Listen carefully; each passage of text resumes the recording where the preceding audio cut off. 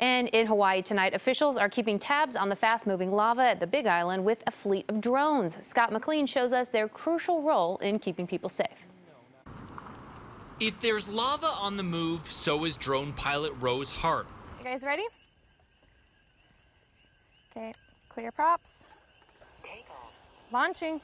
Her small crew from the University of Hawaii at Hilo has been up all night, every night, since Kilauea first started erupting almost a month ago.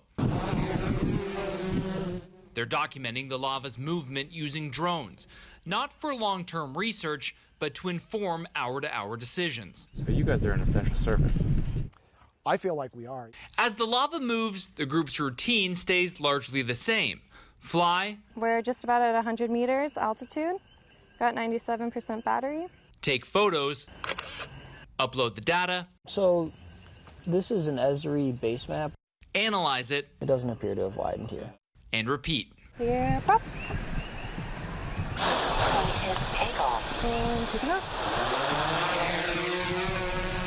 This week, they watched as a massive, fast-moving lava flow cut off Highway 132, creeping down it for 2 miles, leaving a pile of shifting lava some 10 feet high. It'll be seemingly cool at the surface, but there's actually still a lot of heat in there. Some of that lava is headed toward another highway, the only remaining escape route for some communities. Officials have now given some neighborhoods an ultimatum: leave or be prosecuted.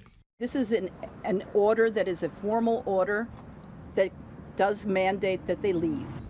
Fed by a massive fissure shooting 200 feet into the air, the drone team calculates how quickly the lava is flowing. At times, it's been up to 600 yards per hour, a snail's pace for a person, but lightning fast for lava. You can clearly see that there is movement.